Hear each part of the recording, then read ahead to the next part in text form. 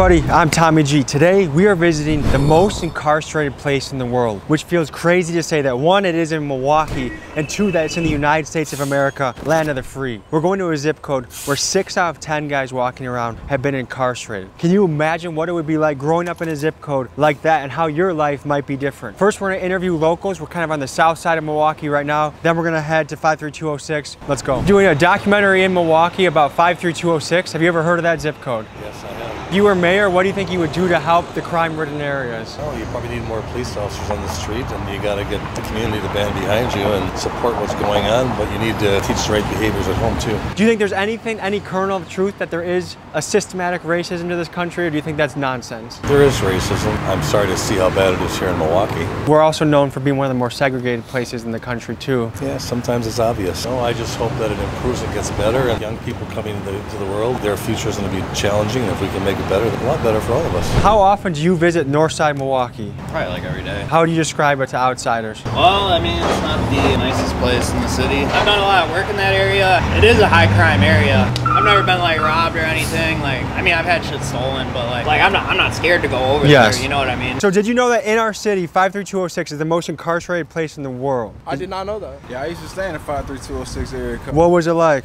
It was rough. At the time, I think I was teaching, and I came home and my lady said, "Oh my God, they shooting between our house." Came home, my whole house was a crime scene. I guess what I wonder is, what would it take to stop the cycle? I think everyone wants to see Americans overall win, and that's a place where not a lot of people are winning right now. So what do you do as a mayor or as a president to adjust that path? I don't think it's up to the mayors or the presidents. Honestly, I think it's up to the community. We have to fix ourselves. When I was growing up, it was morals and structures to everything that you did. If you ran the streets, like, you couldn't just do what you wanted to do. Right now, there's no code. There's no code. So did you grow up in 53206? No, I grew up in 53207. How different do you think your life would be if you grew up in that zip code, where that's that crazy, that much poverty? I'd probably be in a gang right now. I will say this now, and I think this is a truth. Your chances of making it out, especially doing the things you might have to do, they're not really in your favor. But if you make it, like, you can make it anywhere. And that's one thing I'm proud to say. The left side of the spectrum will say systematic racism is the cause for all the imprisonment. The right side of the spectrum will say it's lack of personal responsibility. I feel like the truth is always somewhere in the middle. What's your take on that? I agree with it. I can do a crime and I might get slammed.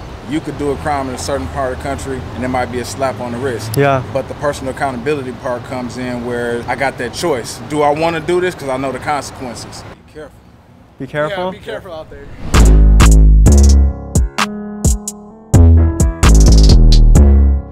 All right, so we're officially in 53206 right now. I got one of my buddies here. Mural is really smart around the city. He's an entrepreneur. Let's talk to him. What's up, big dog? Good to see you. Look how fresh this guy looks. One day, hopefully, I can move like this. I fucking love it. He shows up sometimes with a bodyguard. Entrepreneurs have this mindset that they can always win, and he's like that. This is 9th and Center that we at right now. So this zip code has a ton of abandoned houses. If you zoom in on that house over there, you can drive down a block and maybe out of the 20 houses, 10 of them look like that. Yep. So you're a successful man. You're a guy I admire how you move. How did you come from a zip code like this, and what principles guided you into success? I ain't gonna sit here and act like it was easy, man. It was real hard. A lot of pain, man, just capitalizing off of the pain. This is potentially the most incarcerated place in the world. 6 out of 10 men walking around. Does that sound consistent with your experience here, of that many men you know? Of course. I got a lot of family members, man, currently locked up right now. I got an uncle that's doing like 25 years right now. He's been locked up since I was born, man. If you don't mind me asking, what gets him 26 years? A self-defense. He got charged with murder, man, trying to get him out now. I was just like one of these young kids out here stealing cars. Did you ever get caught? By my mom, so I was grateful for that. We're both athletes at the same school. I wrestled at Whitewater. He played basketball at Whitewater. What credit do you give basketball in turning the shape of your life? Man, I would give basketball probably everything. Do you feel like the justice system is fair, or do you think that it discriminates against certain groups of people in this country? It discriminates against certain people, man. Yeah. If you don't mind me asking, what did you get incarcerated for? I was young, man. I was running from the police. I thought that shit was cool. Did you get away a few times before you got caught? Yeah, hell yeah. Was that like the coolest adrenaline rush you've ever experienced? Yeah, man. Yeah, but I wish I could take it back. How long do they give people for a high-speed chase? Back then, the officer got killed on Silver Spring. Because he crashed? Yep. So they was trying to set examples for everybody. He gave me 10 months, almost a year. It was a time out away from all this shit. And I feel like I really needed that time because when I came out, I was a better person. The thing that we're highlighting in this story is that this is arguably the most incarcerated place in the world. Hell yeah. What do you think about that? That's horrible. It's horrible. And that's true. Yes. That's very true. I'll be watching plenty of documentaries about different countries, like shit in Canada. Motherfucker got caught serving weed to the undercovers and shit. Man, this motherfucker got probation. If they do that shit here, then this motherfucker going to jail for 3-4 years. They shouldn't be in jail for drugs, period. They still want to call it a war on drugs. War over, drugs won. Whatever table they sat at and thought about, oh, well, jail would be the solution to the problem. No, they need to go back to that table. They need to rethink that system just all the way fucked up. They pimps. They the coldest pimps in the fucking world. They motherfucker get like 60,000 per person who get incarcerated. It's crazy that prison is a business, isn't it? It is, and that's why they can't shut that motherfucker down. The only thing we got here is prison. One day they'll be teenagers and they'll be faced with temptations on how to make decisions. What will you do as a parent to make sure your kids don't follow the wrong path? Well, me personally, I try to hide certain shit from them, but I also let them see certain shit, and I talk to them. We have conversations about everything. I want them to know they come talk to me about anything. If you were mayor of the city, what would you do differently to change the cycle of this zip code? We might have a Kia boy up here. No bullshit. I saw the mask, I saw the Kia. They gotta have something for these kids to do, ain't nothing for them to do. You close down everything, all the after school programs. Our parks just getting redone. But if you go to Whitefish Bay and shit, man, they parks are fucking gorgeous. Yeah, and it's flooded with kids there. I swear to God, our parks, no, that's definitely them. What's up, fellas? All right, guys, so the story I'm covering today is that no one gets locked up more than in this zip code. How does that feel to be a young teen to grow up in a zip code like this? What was it like? That shit crazy.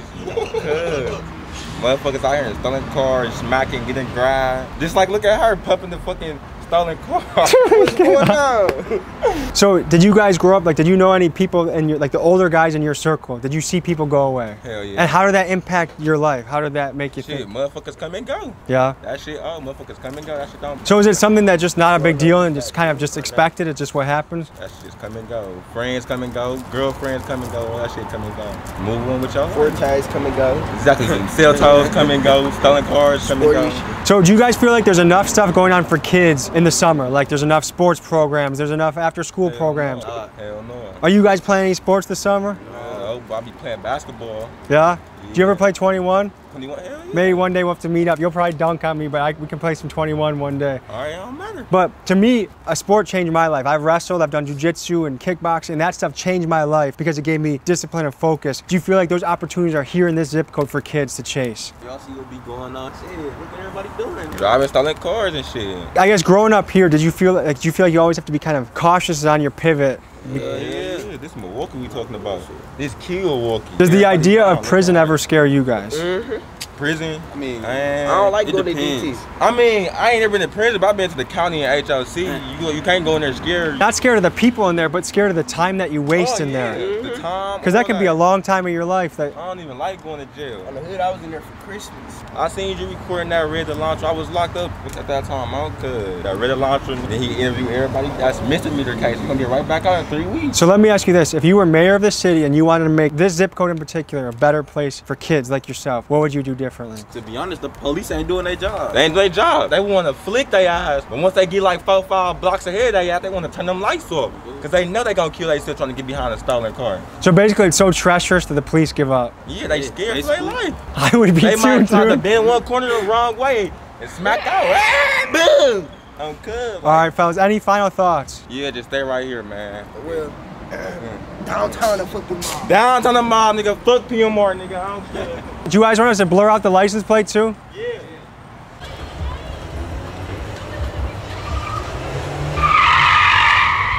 Oh, fuck.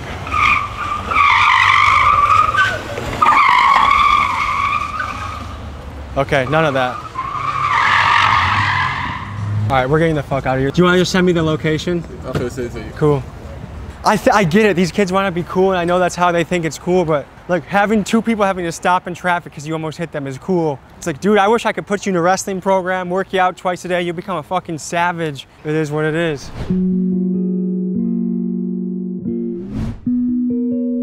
All right, so we're visiting some of my friends at Project Return. This is a nonprofit that helps people that were incarcerated find a job. You can see their office right there. These are guys I've known for years, really good men. I'm happy they're in our community. Let's ask them a few questions.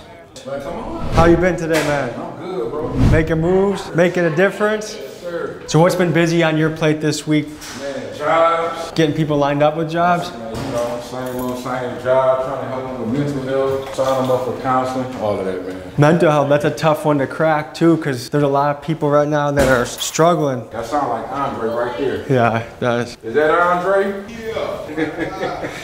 Just out there trying to make that connection with Quad Graphics so we can get some more people some jobs. Everybody in the building. Man? Good to see you. What's happening? They coming in our office, bro. Welcome to Project Return, ladies and gentlemen. All right. So this is Project Return. We help men and women being released from prison who have blemishes on the background, whether it be a felony or misdemeanor. What we do here is try to help them, transition back into society. We try to help them with their employment needs, help them with housing needs, help them with clothing, help them with mental health. That is our certified mental health lady over here, Miss Amanda. This is Miss Willie over here who helps with housing. Have both of you had experience with the system, or what? How'd you land up in this spot? Everybody on staff at Project Return has had a brush with the court system or law enforcement. Everyone except Amanda. But you were the one I was watching out for too. But yes, we definitely have a personal experience with what's going on. That's why we love what we do. And when you got out, how hard was it to get your life back on track? Well, I know for myself, it took me 3.5 years. I could have easily went back and did some things. What happened to my daughter, I already knew if I go do this, get caught for this, then my daughter may lose out on her father for a while. I had to go do little odd jobs for a little bit of money or try to figure out some type of legal way to make some money until I went through a program, a transitional job program, and they brought me here to Project Return in 2011. It's a beautiful thing that you guys are paving the way for people, because in this country it's supposed to be, if you serve that time, it's done, it's over, you should be back in and have a fair shot at things. And that's the theory. Yeah, that's the theory. But the practice is society still holds things against you. When we first got out, it was a struggle. Temporary jobs, under the table work. The key here is, one, changing yourself, and two, an opportunity there to help you out. Me and Brian was blessed with the opportunity, and all we needed was one opportunity. We ran with that, and now we both successes in our own way. I love to see it, man. Can you give us a little bit more of a tour on what we got here? Yeah, sure. So this is where the magic happens. Yeah. This is intake room right here. People walk in Tuesdays and Thursdays, any week. They see your handsome mugs, they know they're in good hands, right? This is where intake happens. This is my office in here. I'm the employment specialist. Right now we're running our women's group and we talk about trauma and parenting and like domestic violence. Here is our conference room. See, Amanda's getting set up for her meeting, women's support groups. So if I'm hearing you right, it sounds like things for substance abuse, things for mental health, things for getting job connections, rental connections. Housing connections. For someone that gets out and they find you guys, that's a big blessing. We try to be a one-stop shop. I like it, man. Yeah. What % of people would you say have success when they get out? Let's say 10 guys get out. How many of them are going back to the same shit, and how many of them are using this as an opportunity to restart their life? We're generalizing this. So in general, I would think it's 5 and 5. Right. That's really dependent on the individual and the circumstances they're in. And so are you guys overloaded right now? Or if people watching this video in Milwaukee want some connections, are your doors open, or are you fully booked right now? We are here for the community. If the community needs us, our doors open every day, all day. Fantastic. This is Mr. Clem Richardson office. He is our AODA counselor. You can pretty much trust anyone named Clem. I've never been lied to by a Clem before, you know? So back here, this is where we have our clothing donations for individuals coming home. Oh, so suits and stuff for job interviews. I met these guys in the corporate world. I had to wear a suit, a tie, and he did. These were some of my favorite guys to visit though. So this would be like, when I was staring at my steering wheel wondering what the hell I was doing in my life, I'd come and visit these guys, get a smile on my face, and go back out and knock on some doors. With the limited resources that we have, we try to do what we can, you know. For us that know better, it's our job to give back. It's our job to do what's right so we can change what's going on. I love that, man. Pleasure seeing you again. Likewise, bro. All right, keep making moves, all right? You too, man. I love Milwaukee. I love my city. I really want to be covering good stories about good people. One thing that's interesting to me is we've talked to people that have formerly been incarcerated, and they seem like they really have their life on the right path. And we've also talked to kids that the betting odds is they're on that path. They're going that route, and they seem extremely reckless. I know personally, people in my circle, like I just had a bachelor party, and 4 out of the 9 guys had been in jail or in prison or on house arrest, which is kind of an interesting thing to think about. And all of them were better off after they served their time. I wonder if it's not a question of should you serve your time, but a question of what should the conditions of prison be like? Should there be more education in prison? Is this the best solution we have? And also just the staggering numbers. To think that the US alone incarcerates 2 million people a year. Way more than even China that has 1 billion people there. We incarcerate more than China. But we're going back to talk to my friend Demetrius in a more secure location. One of my biggest pet peeves in life is paying for parking. I pay taxes here. I pay taxes on everything. You pay taxes on everything, and they still charge us to park. It's some communist bullshit. We're going here to talk to a man someone that I admire, respect, and is doing things the right way as a businessman. So we just left that gas station, and I know you have it tattooed on you. What makes that gas station personal to you and your story? When I was a sophomore in college, my brother actually got killed at the gas station. It could be traumatizing for sure. So when I look at you as a blueprint American entrepreneur. If I had a kid and they looked up to you, I'd be very happy about that. Why is it you think in zip codes like 53206 that there's just doesn't seem to be that many guys like you that kids can look up to? First, let me say, I don't have it all together. It's definitely a lack of exposure. When they wake up, they're getting on Facebook and they see the Kia boys carjackings and they just being a product of their environment. I have a business that's opening up in 53206. I'm looking for people. Now I can bring something to the neighborhood. You'll be surprised about these guys that walk around here. They got real skills. They just don't got no one to take them serious. I hope kids from Milwaukee watch this. I hope kids from really tough neighborhoods around the country watch this and they say, I want to be like you. I want to be an entrepreneur. He's hiring people. He's opened up a lot of different businesses. He needs people. He's going to put his number. We're going to put it in the description of this video. Give me a call. It's peak season in construction. We have a restaurant that's opening up, a detailing shop that'll be opening up next month. So we're hiring like crazy. We want to provide opportunities, man. Give me a call. All right, everyone. That's this week's video. I'll see you next week. Peace. Big dogs gotta eat, baby. Shirts, hats on the website, TommyGMcGee.com. I love you guys. Let's get it.